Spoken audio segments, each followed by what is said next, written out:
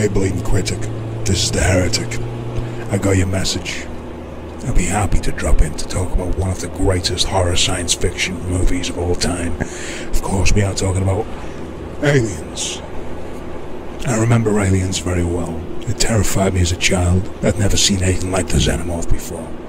The first time I saw it, I could only watch so much. The opening scene, you know what I'm talking about.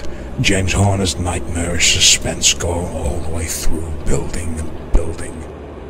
By the time the second chest burster scene came, I lost my nerve and was sent to bed early. I was only very young then.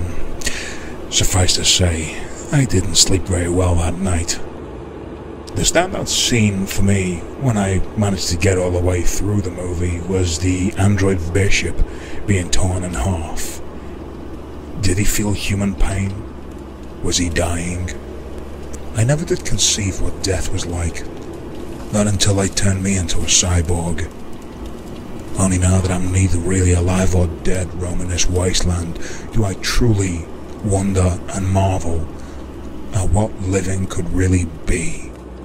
And I have that movie, I have Bishop to thank for that.